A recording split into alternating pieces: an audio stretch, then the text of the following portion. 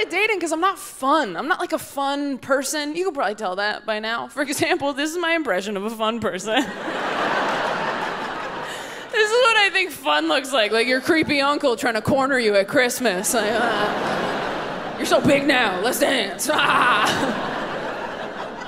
I look like something outside a car sale, but it's just very depressed. Just like, yeah, we got Subarus in there. I don't know, I took a bunch of pills. Like, I've never been fun. I've never been the life of the party. At best, I'm the faint pulse of a potluck. Like, that's all I've been able to achieve.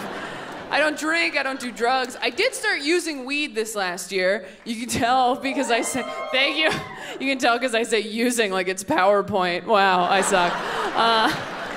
I started taking edibles at night because I was having trouble sleeping. Some of my friends got too excited at first. They're like, oh, now we can get high and go see Spider-Man. And I was like, oh, no, I only do that at night-night.